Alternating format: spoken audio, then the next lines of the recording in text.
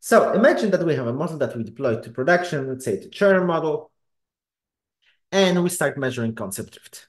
On the left side here, we see the reference data, and on the right side, we have the analysis data or the monitor data.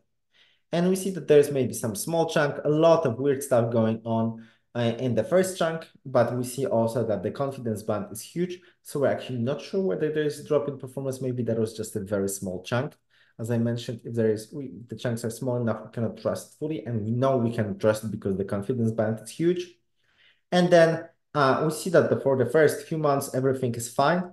But come March, maybe April 2019, we see a significant drop in performance due to concept drift. So our performance impact estimation of concept drift shows that F1 dropped by approximately 0.05, which is worrying because we don't want basically any drop that exceeds, let's say, 0.01. And when we look at the realized performance, we do see that indeed the drop is in reality slightly lower than 0.05, let's say 0.04, but the model was able to cut, or we were able to actually quantify that the concept drift is almost fully responsible for this drop in performance. So then what we can do, we can look at it and say performance dropped as much as concept drift indicates that it should have dropped, which means that we can fully attribute change in performance to concept drift, which means that we can just use retraining to solve the problem. How can we do it? So first, let's think about why do we actually need to retrain when there's concept drift. So concept is what we train our model to capture. It's this pattern that we want our model to capture. Uh, so if there is a change in that pattern, it means that there is a change in the concept that our model was trying to learn. So it's no longer a relevant concept that the model has learned. So we need to retrain it. But so we have our RCD, reverse concept drift detection. We detect concept drift, we trigger retrain. We retrain our model over here. Then we need to make sure that the retraining was actually correct because there's a million different things that can go wrong when we train our model. Maybe there's some data quality issue, maybe there's strong coverage shift, etc., etc. So we need to validate whether performance is still good.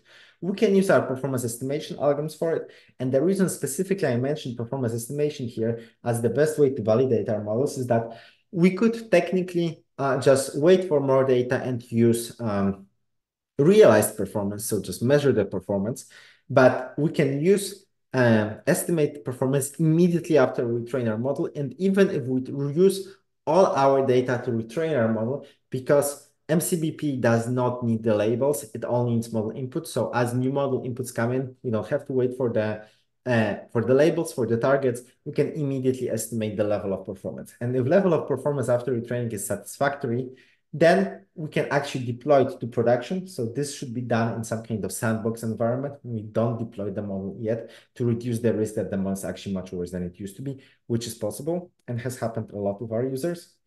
And then we deploy our model and we continue monitoring. So that way we have this kind of automated trigger for retraining, automated validation, automated deployment, given that everything is fine. And I don't advocate to fully automate everything.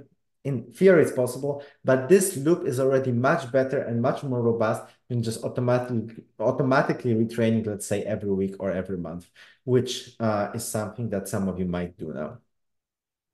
So we retrain our model. And how does it look? So if you look at it, we're going to see that there is certain drop in, so there is certain concept drift.